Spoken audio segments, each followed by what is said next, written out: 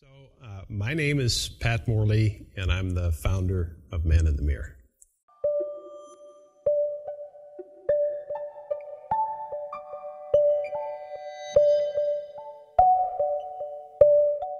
The vision of Man in the Mirror is for every church to disciple every man. I remember in high school, I've always wanted my life to count, to make a difference, to do something with my life. I think most people feel that way. And, but at the school where I went, there was not much attention given to the individual. And so bottom line is I quit high school in the middle of my senior year, joined the Army.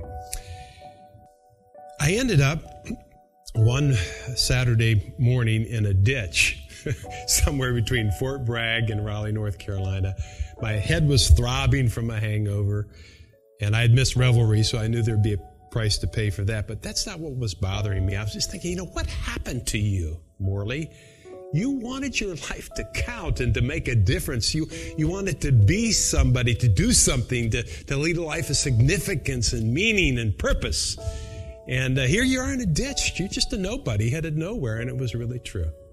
So on that day, I made a decision in my own will that I wanted to turn my life around. So I got the GED, high school equivalency, came back from the Army, finished college. I just figured, let's go into real estate, commercial real estate, because that's the biggest price tag out there, and I can sell that and make the biggest commissions. As a young businessman, I was meeting all of my goals. Everything I touched seemed to work out, and I was miserable. So in the meantime, I had married Patsy, and this frustration was bubbling up and erupting, and I was taking some of these frustrations out on her. One day I was ranting. I just thought if I could just form the words on the tip of my tongue to express this amorphous pain that I'm feeling, maybe somehow I could expiate that, just get it out. She had these large tears rolling down her face, and I was transfixed. I couldn't look away. I tried to, but I couldn't look away. And after she held my gaze for what seemed like a brief eternity, she asked me this question. She said, "Pat, is there anything about me that you like?" Well, I felt like I'd been tasered. So I wandered off to the office for the rest of the morning, just stared out the window, and I went back to that ditch, and I said, here you are, it's 6 years later, and you're still just a nobody headed nowhere. And it was true. One day I was reading along Parable of the Sower, Matthew chapter 13.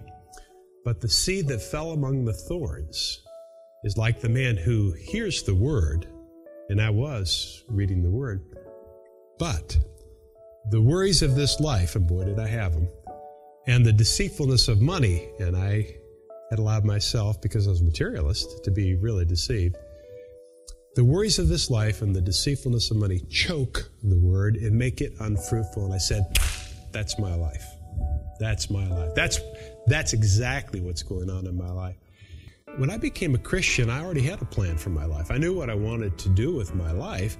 So in many ways, now looking back, I realized that I just sort of added Jesus to my life as another interest. There's a God we want, and there is a God who is. They are not the same God. And the turning point of our lives is when we stop seeking the God we want and start seeking the God who is.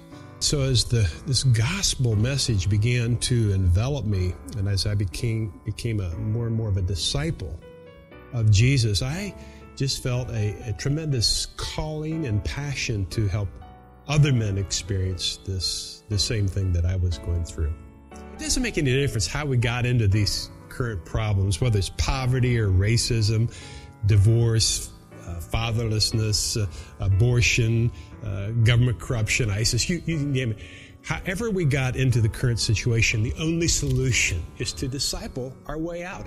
Making disciples is God's designated way to release the power of His gospel on every problem that we face. At the top of my to-do list for the last many, many years is a sentence. I would rather die for a worthy cause than live for no reason.